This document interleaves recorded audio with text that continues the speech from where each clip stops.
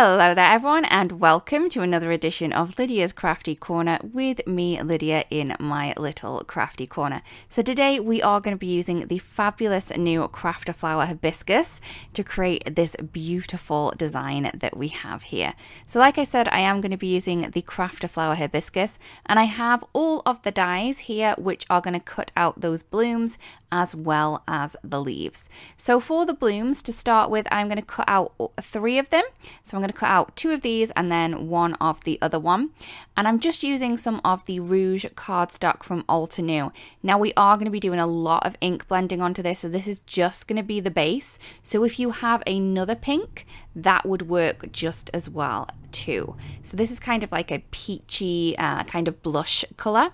I'm then going to cut out the stamen, and I'm going to be using some of the buttercream and also the warm sunshine. Again, we are going to be doing a little bit of ink blending onto these. So if you wanted to cut these out of white, you could do that as well and create your own colored cardstock. For the leaves, I am going to cut them out of the Firefly cardstock that we have. And I cut a lot of these. And I didn't actually use the stems as a stem. I did cut those leaves singularly later on. So like I said, I am going to be ink blending onto these. So for all of the petals, I am going to do them in the same way. I'm going to start off with some of the mid yellow, and I'm going to add that from the base of the petals, and I'm going to bring that towards the center. I'm then going to use some of this tickled pink. I love this pink. It is very kind of neon looking, and I think it is fabulous, and it looks great on this Rouge cardstock as well. So I'm going to add that to the tip of the petal, again bringing this down, but I'm not covering all of that cardstock. So we do still have that base of that rouge there. There's just not going to be a whole lot of it. So I just wanted to make sure that there was going to be no white on these. So that's why I've gone for that rouge base there. And I didn't need to worry about the kind of inks that I was blending together to create a muddy color in the center. So that's why I have the base of the cardstock. So once I have done that, I'm also going to grab some of the Cherry Sweet. And for this one, I'm just going to add this right at the tips, just to add a really beautiful kind of really dark tip to all of these petals. Once I've done that, I then went ahead and I kind of added some more of that tickled pink to blend that Cherry Sweet in a little bit more. I then wanted a darker base to my flower, so I'm going to grab some of that Tangerine Dream, and I'm going to add that right at the base. I didn't add that as far as I added the yellow. And if you wanted to, you could get the yellow again and kind of bring that in. So I'm just going to do another petal so you can see just how I did that again. So again, we're going to grab that mid yellow. We're going to bring that towards the center of those petals.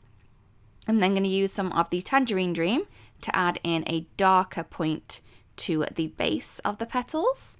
Next up, we're going to go in with that pink. So this is the tickled pink, very vibrant neon color that we have here, and it does blend beautifully.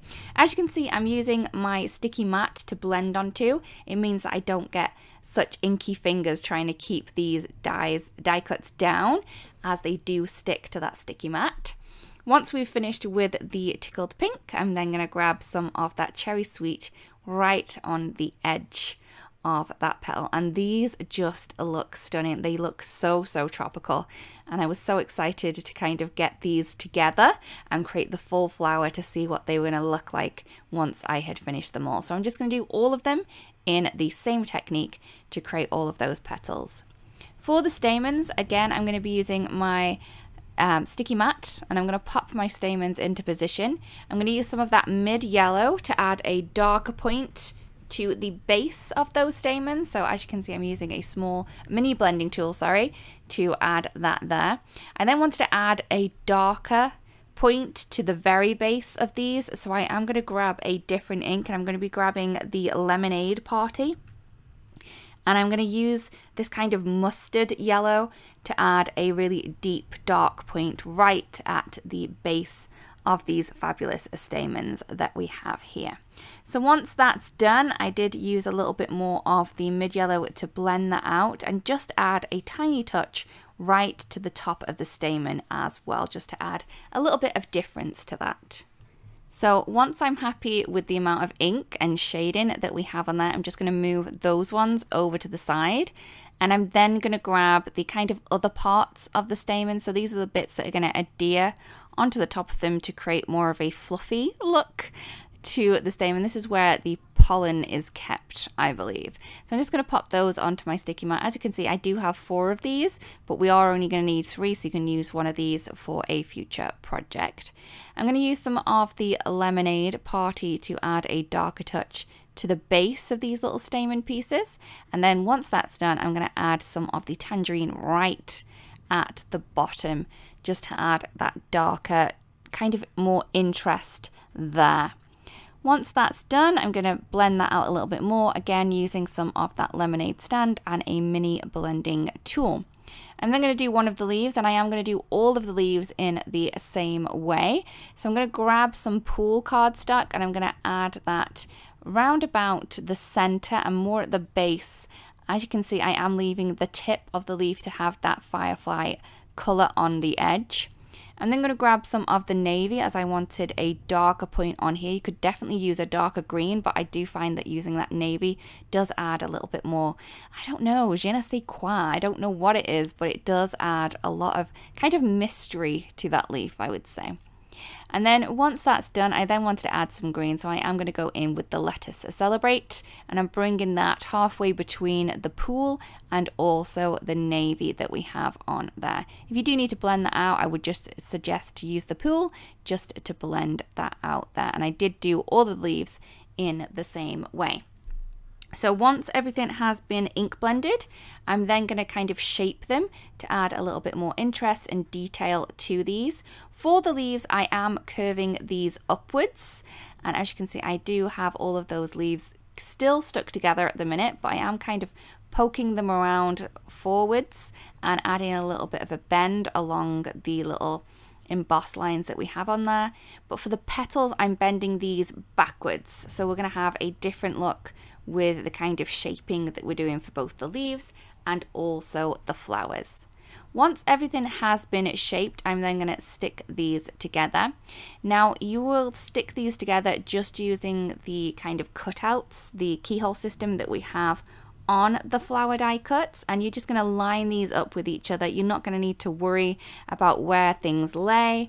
It's just very easy to line up those die cut pieces in the keyhole system to create the flower. I am using some foam tape to kind of pop things up really, I don't know, a bit more dimension. You could definitely use flat glue, wet glue, whichever glue that you have, depending on the look that you want to create, and it will still look fabulous. Even if you do just use flat glue and also curl the petals, you are still going to get a lot of dimension. You don't necessarily need to add as much foam tape as I'm adding here. So as you can see, I've added 1 and 2 together. I've then taken 3, which was the stamen piece, and I've added that into place. Then I've gone with number 4, added that bottom piece to the flower, so you can see where it is going to attach to a bud maybe, and then I'm going to add on the other little petals as well. I just love watching these kind of appear and bloom out of nowhere. These are so fabulous, so easy to do. If you love die cutting and you love florals, I imagine you are going to love this set as well. So as you can see, I'm just adding tiny touches of the foam tape just to the places that will pop on top of the image below. I would always recommend to add your adhesive onto the piece that you're trying to stick down, rather than stick the adhesive down first and try and cover that over. It can be a little bit more challenging that way. But here we go, we have that flower nearly complete. All we need to do is add the kind of second piece of that stamen on, and I'm just going to use some wet glue just onto that and then pop that into place onto the stamen. And I just think that this flower looks fabulous. I love the tropical colors on here. You could definitely kind of just do this with one color and it just add a touch to the center if you wanted to, but I love how this turned out. I love hibiscus, they're one of my favorite flowers, and I am ready for some tropical vibes right now, especially with all the wind that's going on about outside. So once I've finished the flowers, I am going to move on to the background piece, and I have the fabulous Zero Waste Hearts of Plenty die here, and I'm just going to cut this from some navy cardstock. The panel that I have is 4 1/4 by 5 1/2, and I'm just popping that to place onto the die, and I'm just going to use some of the satin masking tape from Altenew, and I'm just going to use that to keep that in place. Once that's done, I'm just going to run that through my die cutting machine to create my fabulous background. So as you can see, that's been run through the machine now, and we also have a lot of little hearts that can be used with that as well. So I have a card base here, which is 4 1/4 by 5 1/2, and I'm just going to add some ultra sticky tape onto that, onto the front all over, and then I'm just going to add another panel of the navy cardstock, again 4 1/4 by 5 1/2, just onto that adhesive. I'm then going to remove the die from the die cut, and as you can see, we're going to have all of these little hearts that you can definitely use on future projects. You can use them for embellishment, you can use them for shaker elements, you could use them for confetti if you wanted to as well. And it's very, very cute. So we have lots of these little hearts, and we also have the fabulous background piece as well, which does have some stitched detailing in. I'm then taking some of the Instant Dimension foam tape from Altenew, and I've cut that into small strips and just placed that in between the little hearts that we have on the back to create a fabulous background there. And you can see the shadow of those hearts onto the background. Once that's done, we can then play around with how we want these flowers to be on the front of the card base. So I'm just adding some foam tape to them, and I'm going to pop one of them right in the bottom left hand corner. So once I have that in place, I can then figure out where I want everything else to go. So I'm going to have 2 of the flowers coming from the top and then 1 from the bottom. I do find that this adds a beautiful flow to your kind of handmade card if you do it this way. And again, I'm just adding some foam tape there. On some of them, I did have to add a double layer to the petal if it was further up than the petal that I wanted it attached down first. So I am using a kind of mix of 1 layer foam tape and also 2 layer foam tape to those flowers. I'm then going to cut and snip the little leaves. You could definitely keep them together if you wanted to. I just found that I had more control of the placement of the leaves if I did snip away at these. I'm just adhering them behind the flowers, and again I'm using some foam tape to add them into place. But if you wanted to add more kind of depth to this, you could definitely stick those leaves down with some flat glue, and that would give you even more depth and dimension to this project.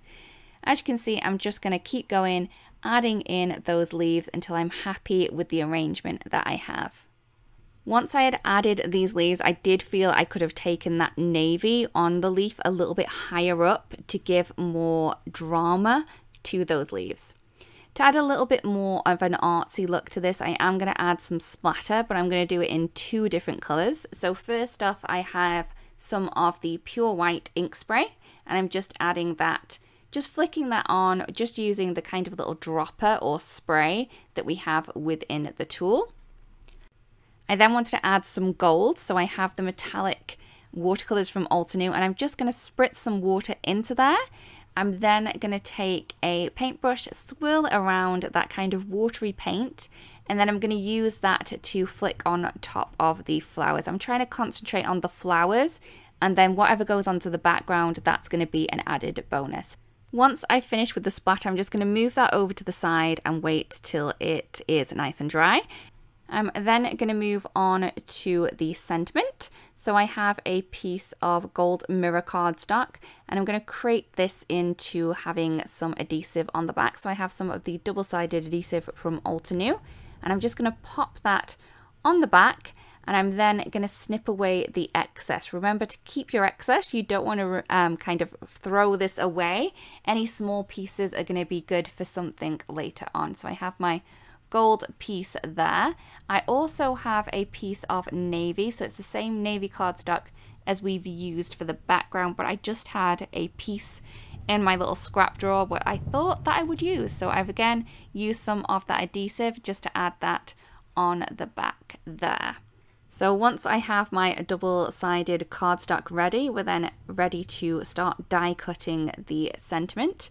I'm using the hello and also the shadow die of the hello from the Crafter Flower Hibiscus, and I'm just popping them into each other to create this kind of outside piece of the sentiment. And this does have the adhesive on the back, so we're creating like kind of a cardstock sticker for this later on along the line. So I've just ran that through on my mini blossom machine and everything is cut perfectly. All I'm going to need from this at the minute is just that outside piece, so I can cut that again just out of the gold mirror. So again, like I said, I'm going to cut that out of the gold mirror. I didn't want any adhesive behind there, but I can show you how to get rid of that later on. And then I'm also going to take the friend from the Crafter Flower Hibiscus too, and then pop that in place. As you can see, I'm using my metal shim just to make sure that everything cuts perfectly first time. I'm just going to run that through, and then I have all of my sentiment pieces ready and raring to go. So I'm just going to remove the little friend one, keep that in, and I'm also going to take the shadow piece, and then what I'm going to do is I'm going to remove all of the letters from this piece here, because I only want the outside pieces, so I can use those letters again somewhere else if I wanted to. I'm definitely going to keep those for a future project. It's always good to have a little hello sentiment, and these are all freshly die cut with adhesive on the back of them, so I'm definitely going to keep those for later on along the line. As you can see, I'm just using a little pin to remove all of those just through the little holes that you can see in the die.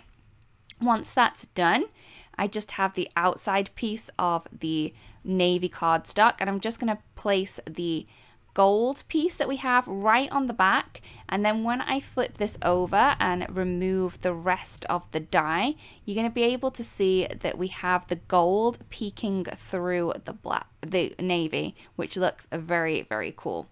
So once I have done that, I then decided I definitely needed to get rid of some of the overhanging pieces, and I just got rid of the ones that are at the bottom of the card. So this is still going to be able to stand up, but we still have those pieces kind of poking over the edge, and I think that's going to add a little something to this as well. So once that has been done, I'm then going to remove the friend piece of the sentiment, and I'm going to pop that down. We do have the adhesive right on there, so we can stick this right into place, and I'm tucking that behind the front flower just to add a little bit of interest there. So once that has been in place, I just have the little dot of the eye to go on. I'm just going to place that on my finger and then use the pin just to gently kind of pop that and maneuver that into place, and there's the friend piece done. As I said, I didn't want the adhesive on the back of here, so I'm just going to remove the adhesive, and then I am going to use some baby powder just to remove that stickiness there, and that works really well to kind of make stickers not stickers anymore. So if you wanted to stick a sticker up but it was too sticky, get rid of the stick first, and then you can pop some foam tape on to create a raised image there. So it's a great way to do that.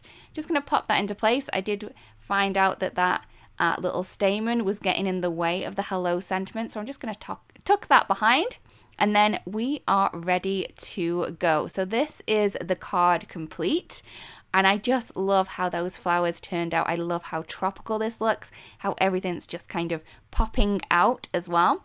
I do hope you enjoyed the video and like the card as much as I do. If you do create a card that was inspired by this, it'd be great if you do share, because we'd love to see. Thank you so much for watching, everyone, and we'll see you again really, really soon. Bye-bye. Hey there, Lydia here. I really do hope that you've just enjoyed the video. If so, please subscribe to the Altenew YouTube channel. Also, turn on the notification bell so you can get your daily dose of crafty techniques and tutorials just like this. Thank you so much for watching. Bye-bye.